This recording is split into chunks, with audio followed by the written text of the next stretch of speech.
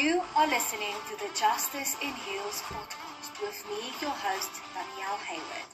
Join me as I discuss interesting legal topics with inspiring female legal professionals who paved the way for the rest of us. A warm welcome to the very first episode of the Justice in Heels podcast. Today we have Alet from Alet Uys Attorneys with us on the podcast. Alet, thank you so much for joining us. Thank you so much. It's a big honor being here. Fantastic. So, can you tell our listeners in a nutshell, who is Alet? In a nutshell, yes, I'm going to do my best, Daniélle. My name is Alet. My surname is Uys. I started my own practice 8 years ago. I studied BCom Law, LLB at the University of Pretoria, did my articles, and then started practicing for my own account not long after that.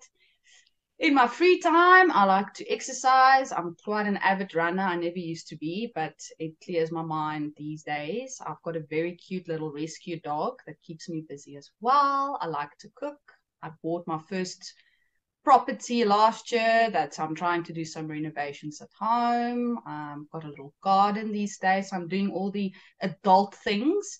I'm also actually a very keen choir singer. I used to be a member of choirs all my life, and I went to a beautiful choir concert last night that actually really tempted me to start singing again, but I don't know where I'm going to get the time. So actually I'm a very I'm a choir nerd as well, so that's also something about me that very few people know. Yes, and other than that, law all the way takes up all of my time, almost all of my time. Okay, well, congratulations on buying your first property. I think it's amazing. I think that's something that we all want to tick off our lists when we become adults. And it's really fascinating to hear that you have passions outside of law, and it makes me so happy because I think there's this misconception that lawyers spend 24 hours a day at their firms, and that they do not have a work-life balance. And I think a work-life balance is so important, especially when you are in a profession like law. Yes, absolutely right. I couldn't agree more. I try to be very disciplined, especially during the week. So to really fit in things other than law, like I need to walk my dog. He doesn't give me off. So that takes 1 hour out of each day. And things like if you enjoy cooking, fit it in, you'll have to squeeze it in. There's no other way. So you're quite right. It isn't just law. No, definitely not. I agree with that.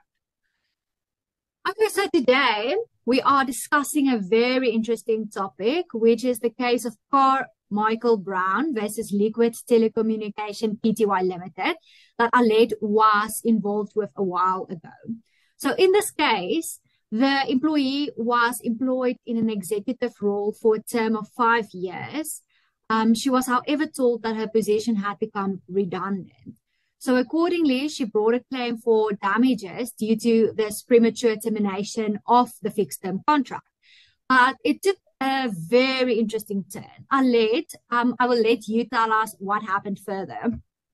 Okay, wonderful. So I'm not allowed, unfortunately, to speak about the end product, which is the settlement itself, but I can tell you everything else up to that point. So 2 technical points were raised in this matter, which is interesting because it's not something you see in labor matters all that often. It's something you would see in commercial high court matters, but not in labor court as such. So the 2 technical points were firstly that an exception was raised in respect of her statement of claim, putting out her claim or claims, more than one actually, saying that she didn't properly, or we as the legal people representing her, didn't properly plead her case. So that was the first technical aspect that actually became an interlocutory fight in this matter.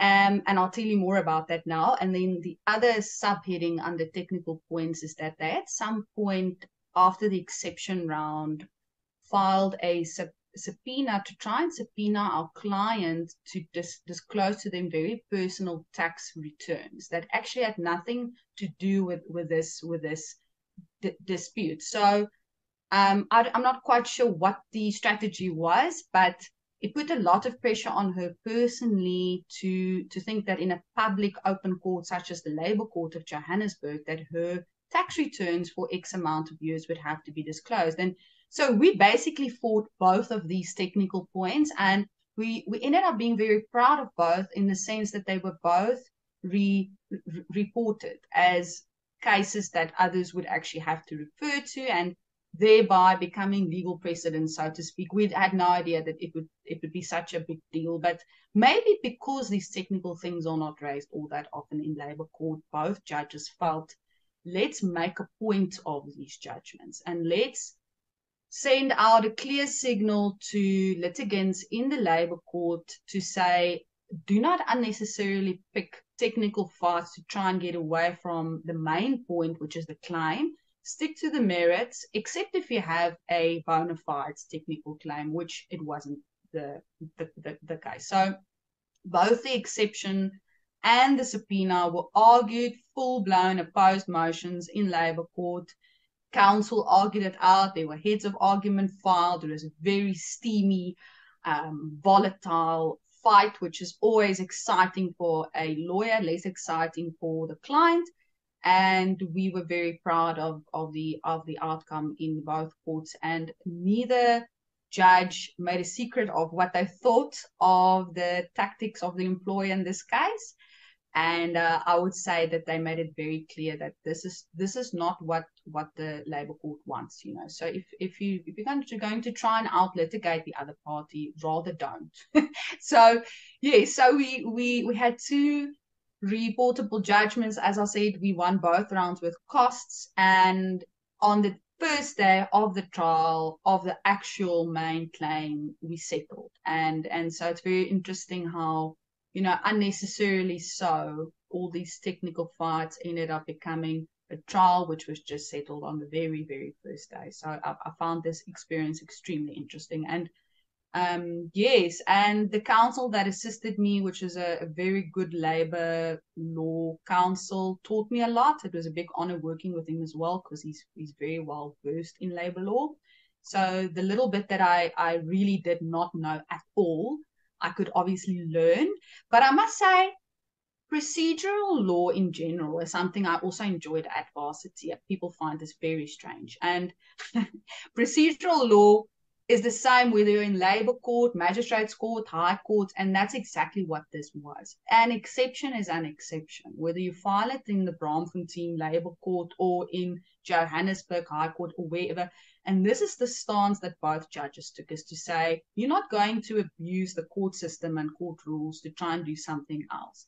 If there are no grounds to take exception, we're not going to grant it. And that was basically. So it did take a very interesting turn, as you rightly described it. And it was extremely exhausting at the time, because we were really inundated with technical arguments, first in letters, and then it escalated into two separate fights within this bigger fight. And it taught me a lot in terms of endurance and really keeping focus while you are in a very difficult case such as that. Yeah, very interesting. Very interesting. So let's just circle back for the laymen who are listening to this. What is exception?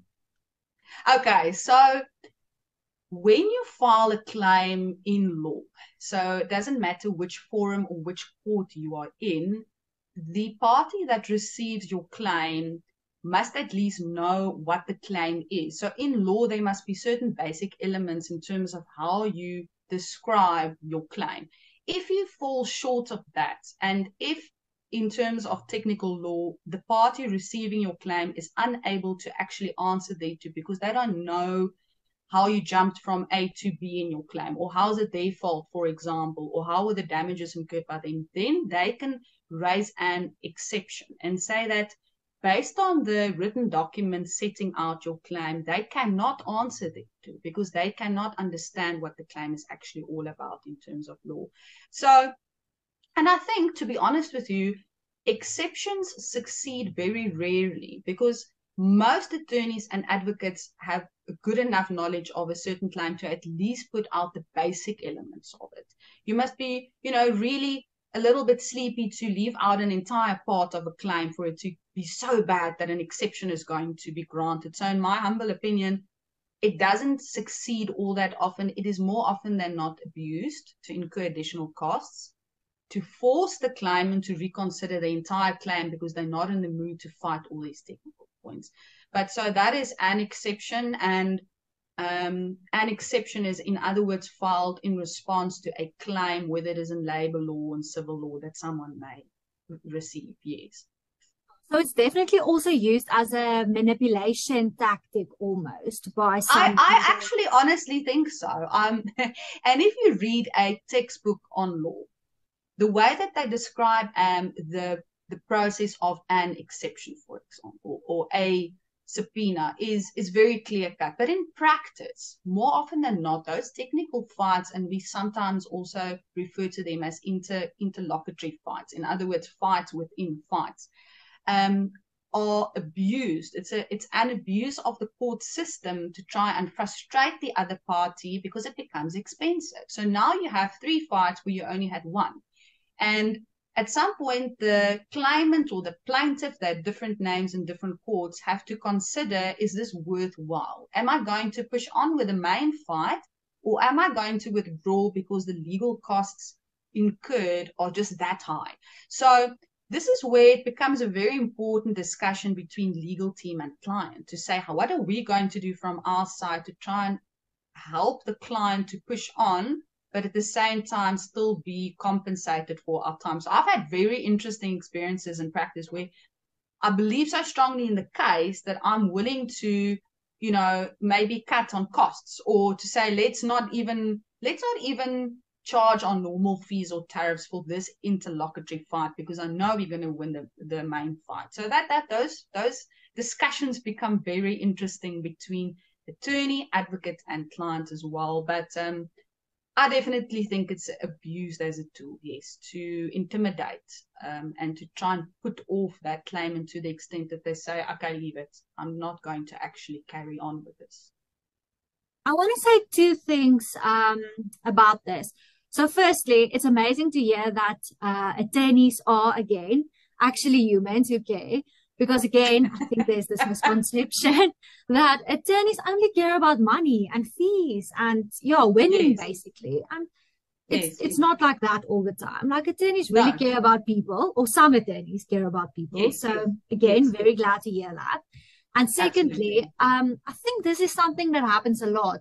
I think not even in courts the entire time, but let's say, for example, even like other unfair dismissal cases or CCMA cases, there will always be this unfair power distribution between the employer and the employee. Yes, absolutely.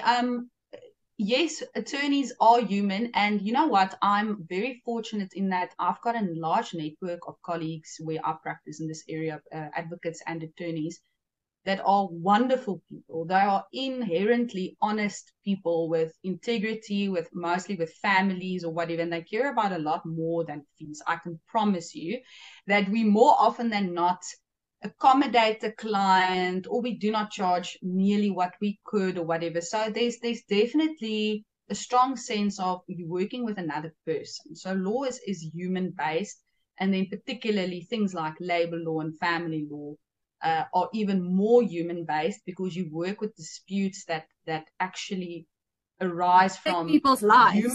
Yes. And it's not like working in medicine, for instance, where you are in a lab. You don't work with a human being or with the emotions of a human being, but law is very much plugged into that. So yes, so that's very true, and it is a misconception. And you get attorneys and you get attorneys, so one must decide who works for you, who's your right fit as a client. And then in terms of CCMA cases, I think you make a very, very good point.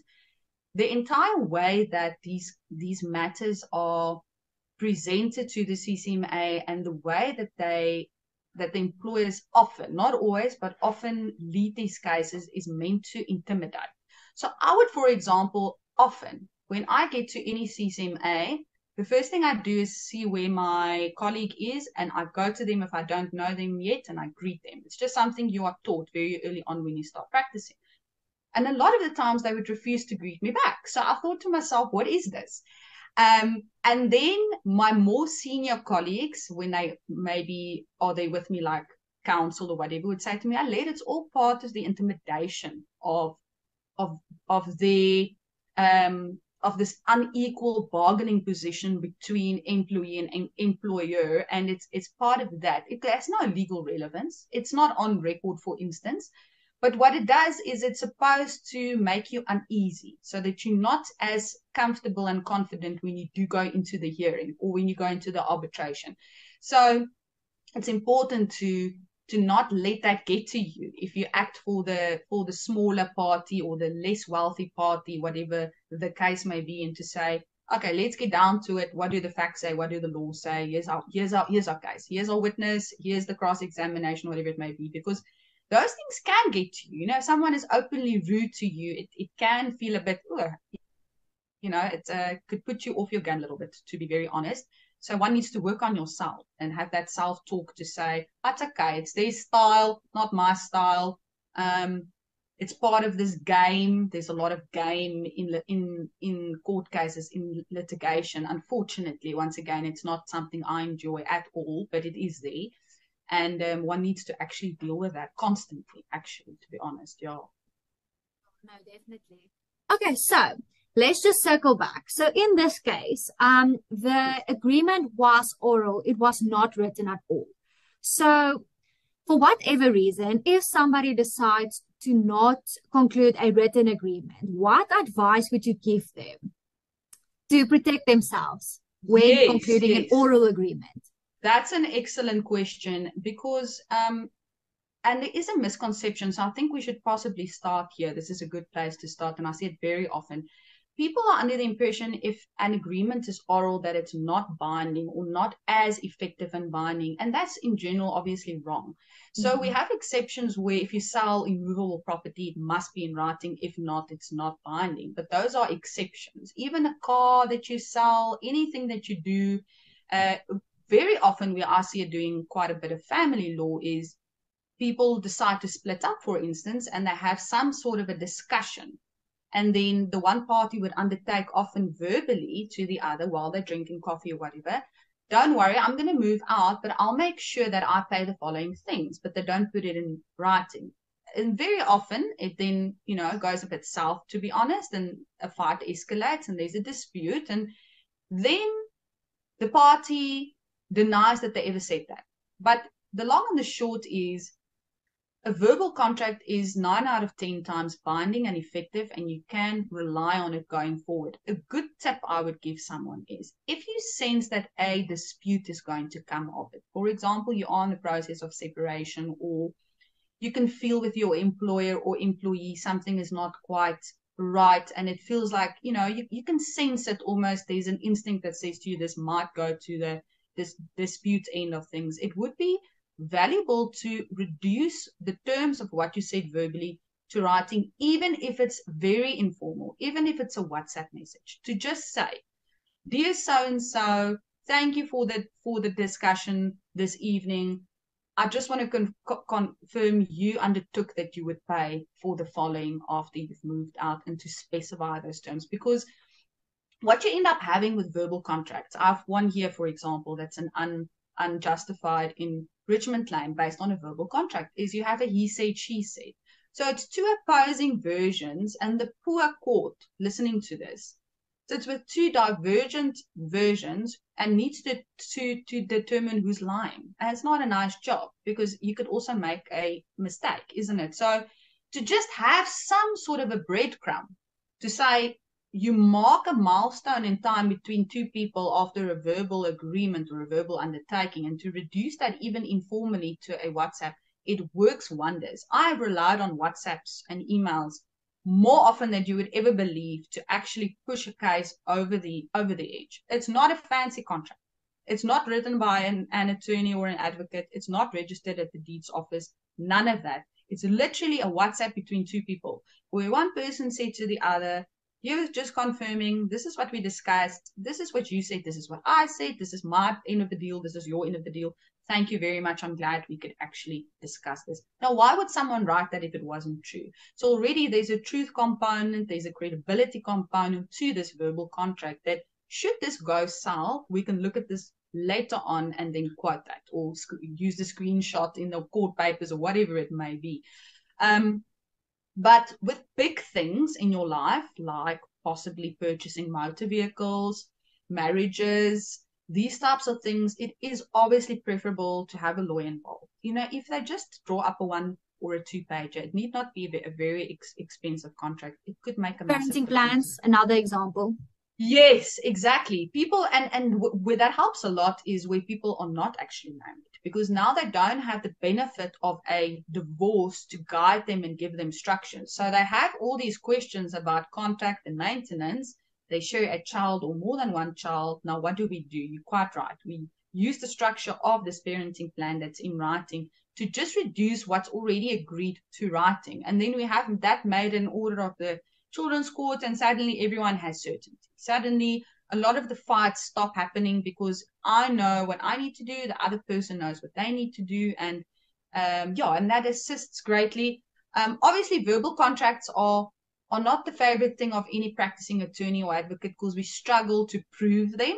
They prove challenging. They are binding, again, and they are effective. They're just difficult to work with in practice because how do we prove this happened if there's no recording, if there's no written undertaking from anyone? So please, if you do important things and you decide important things with another person, whether it be a business partner or a girlfriend or a boyfriend or whatever, put it in a WhatsApp. Just do that. And just the same evening or the same day, just refer to it and sort of bullet or number what terms of that discussion were. It could really help a lot after. Definitely. Like, it will literally take you 5 to 10 minutes and it could literally save you so much drama by just having that in writing.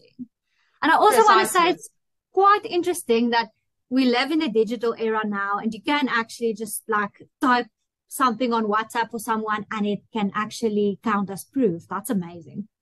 Absolutely. Absolutely. I as a general rule these days, when I see a brand new client, the first thing I ask them is export your WhatsApp chat with the other party and print it out, and then to go through that. And most of the advocates that I work with want to see exactly the same, so that we can for ourselves see if there was offer and acceptance, for instance, or if there's evidence of some sorts, or so that's very telling of the legal movement between two parties. And you're quite right. It means a lot to have a WhatsApp discussion or an email discussion is very important. People must not underestimate that. It's not only lawyers that can draft documents that are binding. You know, that's a very big misconception. So it takes 5 minutes, as you said, and it can help going forward. So if it goes south and there's a dispute, we obviously don't want that. We never want people to fight, but this is what happens.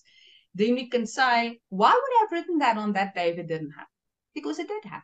So there's that on a balance of probabilities. One can assume, a reasonable person or reasonable judge can assume it did happen. That's why that was put in that WhatsApp message. So it helps tremendously, actually, y'all. Okay, so back to the case. When we actually chatted on email about this case, you mentioned that there's something philosophical about what happened in that case. Can you tell us more about what you mean by that? Yes, and if I may, I underestimated legal philosophy greatly when I studied, and I think it's a bit of an irritating module when you're an undergraduate student, because you cannot quite grasp. Do you agree with that? You cannot quite grasp what they want of you, right? So it's like a different genre. You're busy with jazz all the time, and now suddenly you need to write this rock song, and you don't know how to quite do it.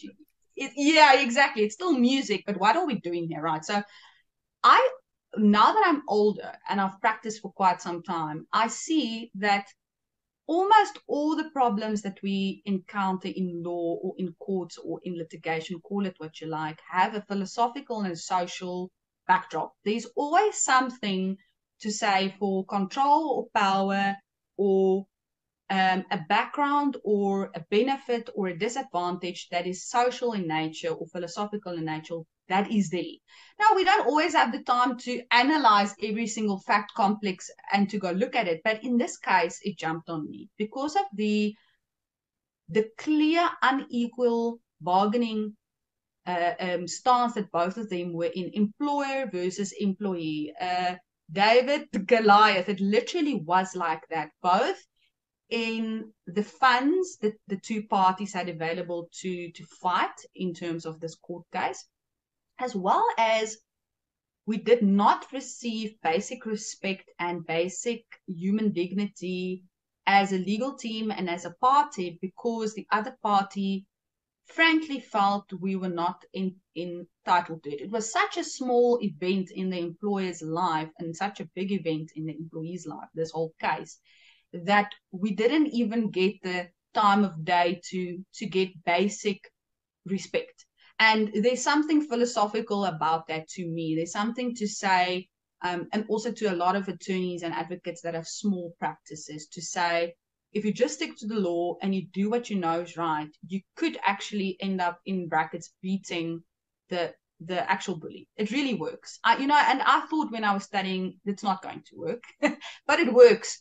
It worked here, and it works in a lot of other cases that I do. So if you can just stick to that and stay in your lane and do your thing as you know is right in law, all the other side games, all the philosophical bullying tactics and all those things don't really matter in the end. The judge isn't even going to know about it. It's happening behind the scenes, really. So it just mustn't get to you and creep in and cause self-doubt at either the client or the legal team, because then you are in great trouble. Then you're going to start doubting the entire movement and all the work that you've done up to that stage. But there's something to say about the philosophical backdrop and emotional backdrop to many cases that end up in courts, and how people sometimes abuse their legal teams or the court system to try and get to the other party, to teach them a lesson, to show them, you see, I am suing you. I told you I was going to sue you, and now I'm suing you. So there's that sort of childish, I'm going to get back at you thing sometimes, and like I say, I don't partake in it at all, but I experience it often from other sides, and to then decide how are we going to actually handle that. Yes, it's very interesting, yeah. Interesting. Also, you don't want to build up a reputation as someone who bends the rules. Yes. I think you can actually, it's not very good for your reputation. So just like you said, stay in your lane and just follow the rules. Yes. It's as simple as that. That's it. It's as simple as that. It's as simple as that. And I recently made a very short little video for social media as well, and it's very random for me to do this, about Formula One. And there's that next Netflix documentary about Formula One that has shed a lot of light on the sport for people such as myself that know absolutely nothing about it. And the philosophy in that sport as well is, if you focus on your own team and your own car and your own speed, and you have to focus because you're going at a very high speed, you can do very well. As soon as you get distracted by the other people next to you, you can make a massive, massive accident. And it happens. It really happens. So to not worry about whether they've gone and bent the rules, or if they're rude or not rude or whatever, just, you've got more than enough here, right? Just in front of you with your client, for instance, or your client, or the energy between the attorney and the advocate and whether that's gelling. That's more than enough to really keep you busy. There's no need to go there. And clients expect it of you sometimes to say, why aren't you responding to this or that? They're being rude. And then I say to them, because it's not going to add anything to your case. In fact, are you not a pit bull? That's something yes, I've heard a lot. Exactly. Yes, exactly. I'm not. And this is something that took a very long time. It's now 8 years plus that I'm officially practicing. And when people initially meet someone with a sort of a calmer demeanor, their first response is, but you're not able to fight, so I don't think you're a very good lawyer. And then once you start explaining to them, but wait a minute, this is a very technical field where knowledge and a calm demeanor is going to take you much further than an impulsive aggression, that's when the penny drops, and once you start actually doing that, you're actually practicing what you're preaching, and they see it working, then they start trusting you, and they're like, oh, okay, so it wasn't about flexing muscle and swearing at your opponent and doing these things that the movies and the series really try and portray for a sense of drama. It's not about that. But some people approach legal practice in that manner. Unfortunately, it is true. But I'm a great I'm a great preacher of staying a well-mannered attorney or advocate that is kind and friendly to your opponents. I also hate that word, but to your colleagues. It's not necessary to go that route, you know. So that's just my opinion about it. Yeah. Also, after the case, I mean, you're still going to have to face them in court again. So Yes. Exactly. Precisely. So do you want to perhaps tell us a bit more about that 2 points that you mentioned at the beginning that were in dispute? Yes, those 2 technical points. So with the exception, they obviously raised the exception, and they pointed out certain grounds or certain complaints, as we call it, that they said were not aligned with what a labor-related claim should be. So they basically said, here's your claim, here's what it should be, there's a gap between the two, and this is our complaint. And they raised several complaints, it was like, I think it was almost 10 or more, to say this is wrong, this is wrong, this is wrong, this is wrong, and therefore we are unable to respond to this claim, and therefore the court must basically throw out the entire claim and grant us our exception, because you cannot properly formulate your claim, so we cannot answer thereto. So in that regard, the court, which I really enjoyed about that judgment, actually set out what a labor-related claim such as this, of this nature, should entail at the very least. And then said, but wait a minute, if we compare what we as the court feel is the very least to what you did, then those two are aligned. So what is the problem? We don't understand what the problem is. And the court very clearly also said, but what it should not be is evidence. You don't have to go into evidence in a statement of claim, right? Because we just put out our basic allegations. We'll prove it later when it goes on to trial. We'll use documents and verbal testimony, but you as the claimant is not supposed to do those things now. So if the respondent says, I raise an exception, where's your evidence? Then the respondent is wrong. That doesn't happen now. That happens much later. So in a nutshell, and it was a very well-drafted judgment again, that was the gist of what the court found, is the court in a very concise manner said what a statement of claim of this nature should be and what it should not be, and then compared that to what we did, what our client did, and then said it's fine, it's acceptable, it meets the minimum criteria, therefore the exception cannot succeed, and therefore you should now answer thereto, because you're trying to not answer thereto. That's what you're really trying to do, but answer thereto because you can. And then they obviously answered thereto, and then it was a case of these, you know, they deny this, or they have a different version on certain things, but then only did they answer thereto after the exception failed, basically. And then the other technical point is the subpoena in terms of the client's tax returns. What I liked about that judgment as well, very procedural as well, is the judge and the court said there are remedies that any party in a court case can use if they feel the other party owes them documents in terms of that case. But the very important thing is it must be relevant. I cannot sue someone and start asking for documents that are not related or relevant to that fight, right? Just because we are now fighting in a court of law. So relevance is still the most important first hurdle in law of evidence. And so that was basically reasserted in that judgment, which I thought was fantastic. I thought it was a very important thing to be said. And then after that, the court said, but let's say the tax returns that you want to subpoena were relevant, which they're not, but let's say that they were. You have remedies that you can use to get this party to give you those tax returns, such as you need to use this recovery in terms of the court rules, or you have to do this, or you have to do that, but you're not there yet. So why do you want to subpoena this person for documents that are irrelevant in the wrong way? You don't use a subpoena for this. You use the court rules that are in place at the right time to actually get these documents.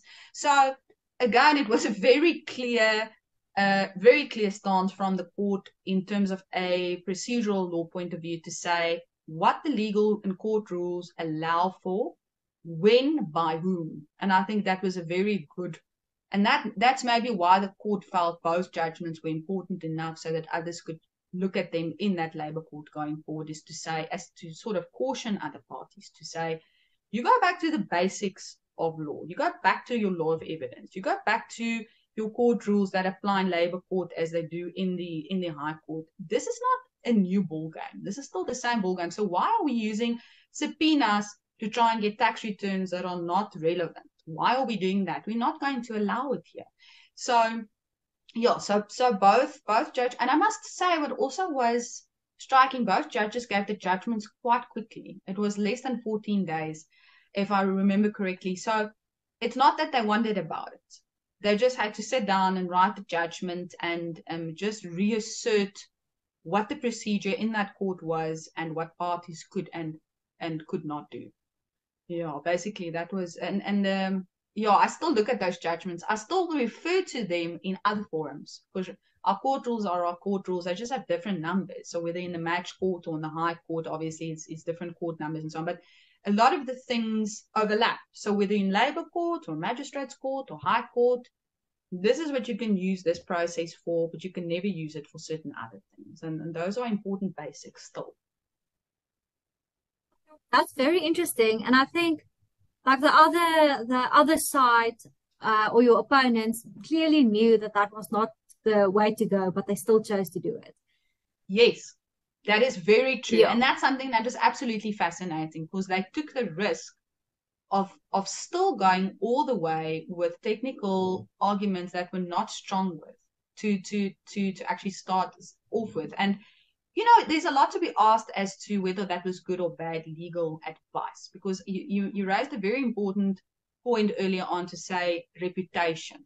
And reputation is something that's built over time or broken over time. And if you do that enough as an attorney or an advocate and you give the wrong advice enough, people are going to start noting that. They're going to say, oh, again, it's that firm or that attorney, whatever, that keeps on making the same mistakes because they want to intimidate or they want to try and abuse legal process. So, and the courts also realize who is who. You would be surprised as to how good the memories of these judges are. They're brilliant. And you appear in front of them maybe once or twice. The third time, they know who you are.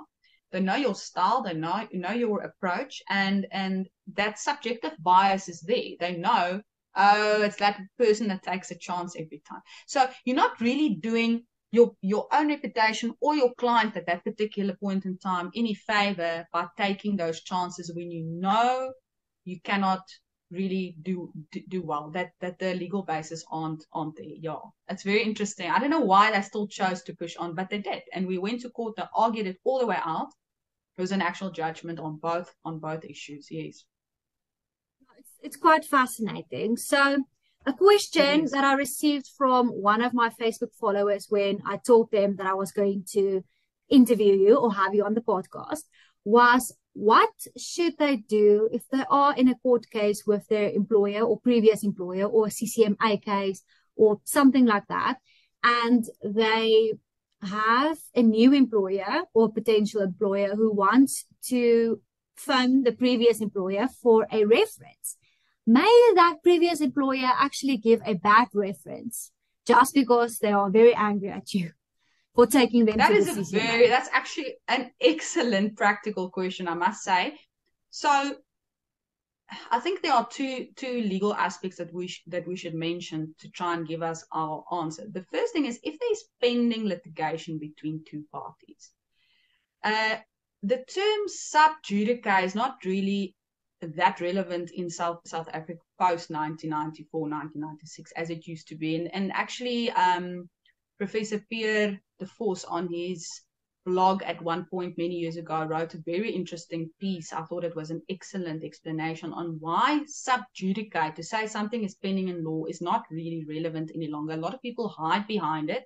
They do not want to give answers. So you'll very often see on carte blanche or whatever, someone will say, I can't speak about it because it's sub judice. And then I laugh because it's not really that relevant any longer. You can speak or interact about a case or about a party, even if it is pending. It becomes a bit more technical than that, but in general. So, but that being said, there is, to me, a vested right or vested interest in a party that's in current pending litigation that cannot be overlooked. So how objective can a testimony or a reference from an existing employer be that is still litigating against that same employee? And in that sense, to say that it's still pending and no outcome is reached yet is relevant, because we can't say yet. It's a big factual dispute. Employee is saying A, employer is saying B. For employer then to influence a future employer is horrible. So I would, as the employee, actually be proactive, to be honest. And I would contact whoever I apply to for work to disclose to them that I do have a pending matter at the CCMA, not for them to label me or anything like that, but to say to them, if my employer that I'm litigating against contacts you, please know that it's not objective. Please know that I came to you proactively to inform you that this is happening, which I think is a sign of then obviously honesty between employee and the new employer, which is always a very good thing, but also to warn them to take it with a very big pinch of salt, because they have a vested interest in a pending litigation. So how objective could they possibly be? The other thing I want to say is, this is something I'm using more and more in practice, and it's a very valuable tool, is to use interdicts. People that are engaging in actions that are damaging to others, whether it is abuse, whether it is defamation, whether it's stealing something, I don't know, it could be many things, but you actively partake in something that's causing another person or entity harm. Yes. You must remember, you can interdict that person from doing that. So there's something such as a bona fide reference or testimony that could be exchanged between two employers, your past and your future employer. And then there's full-blown defamation, where your previous employer is still mad at you because you still have this pending fight going on, and they make sure you don't get employed anywhere else because they're going to contact everyone. And I've had, unfortunately, a similar case in the beauty industry not too long ago with something like this. And my first point of advice to most people is play open cards with your new employer or the place that you apply to if they're not your employer yet, and come forward first, because they're going to tend to believe you if you are honest. If that doesn't work, or the damage is so great that really you've been put in such a bad light you cannot be employed again because of what this person, then approach an attorney and consider some sort of an interdict process to have that stopped, which will obviously commence with a cease and desist letter, as the Americans like to refer to it, and then proceed to whether it be the harassment court or the high court for a restraining order there. But you cannot just sit back and have someone damage your life and not do anything. So to get an attorney's input in terms of what your chances of success are for an interdict is a very good idea, to then see, should we not take this further and stop that? Because I think, I don't think an employer that's currently litigating against an employee can have the necessary credibility to give a reference or a testimony to a future employer, not until that isn't at least finalized. And even then, even maybe more so then, depending on the outcome. At the same point, at the same time, I want to say to you, if a future employer, with due respect, doesn't have the savvy to distinguish the truth from, maybe some sour grapes, then, maybe that's not your future place of employment either. So you must also see it as a lesson in terms of learning more about your future employer in the process to see how do they treat you already by the way that they receive maybe this reference from your previous employer. That's also interesting. You must partake in your own future. You must take in and observe and then assess what is it that you're seeing about this future employee. Do you even still want to work there? So it's a very long answer, but so just to say, between saying it's not objective and saying that it's sub judice to an extent, and between saying that you have remedies to interdict them from stopping if they're really trying to cause damage, I think there's a lot that you can do, but you will need the assistance of someone that has done similar work and has worked in the labor area to help you assess what is what. Is it serious enough? Do we leave it? Do we monitor it? So those are things that someone that has done it before can definitely help with. Fantastic. Thank you so much for that answer. I think it helps a lot. Sure. Okay. So my last question to you. Good. As this podcast is called Justice in Heels, I wanted to ask you, as a woman in law, have you ever been underestimated purely because you are female? Yes. One big renounding yes. and then let us continue by actually qualifying that. I think I should tell a quick story because it's true. And I think referring to stories gives credibility to a subjective feeling. Because what's difficult about bias in general is people don't always take bias seriously because you can't prove it objectively, right? So then people say, you're being oversensitive. Or how do I know that what you're feeling is true? Because we can't measure it. So that's what makes bias in general extremely difficult. But I did vacation work quite early on when I studied, and in 2011, we still consulted at the High Court chambers in the Pretoria CBD before all those advocates moved out of town, and we all have these beautiful chambers now all around the old and the new east of Pretoria. And I was very excited because I'm now in this legal practice environment. I'm allowed to sit quietly in the corner and observe, which is a wonderful thing to actually do if you've never been allowed in that space before. And in this particular consultation, there were 5 men and myself. It just ended up working out like that. It was myself, the person I was shadowing, other attorneys that were, you could say, on our side. There was more than one plaintiff and then a bunch of advocates. And I remember very clearly someone my age as well, also a male, doing vacation work. And 2 things stood out from that meeting, and those were important observations for me at a very early age. The one is there was an assumption that I would do the tea part of it. I would definitely be the person that would handle the tea and coffee, and nobody got up. And the lady that brought the tea in, very professional always at High Court chambers, maybe still is, did her job beautifully. And there was an assumption already in that moment that would be my job. So there's something to be said for that experience, I think. And then the other thing that happened in that very same consultation is there was a discussion about a lady. It was not our client, it was the opposing party that would remarry, and how the parties had to get divorced, taking into account that she would probably remarry at some point and then obviously get maintained by someone new in her life. And there was a rating out of 10 that all the men around the table gave in respect of the lady's potential to remarry, specifically in regard to her looks. And I found it extremely shocking. And up to this day, that experience to me, just the blatant, overt manner in which that happened, whether I was there or not there. Look, I was probably the youngest person in the room as well, so I don't think I was much of a role player, but I'm a female. And they didn't think about it twice. There was literally a rating and a bit of a banter about, she's a beaut, and apparently she was beautiful. This is what I heard from what the men said that day. But one gave a 9.5 out of 10, and that one gave a 7 out of 10.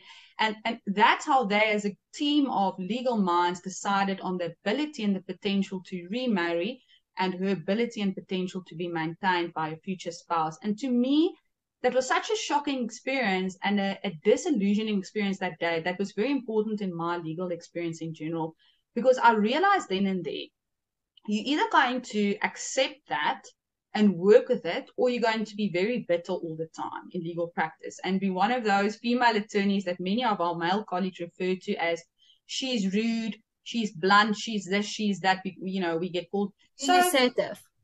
Yes. So now, obviously, I was not nearly as assertive as I am today. I'm still not assertive enough in certain contexts, but I obviously didn't say a word, but I observed.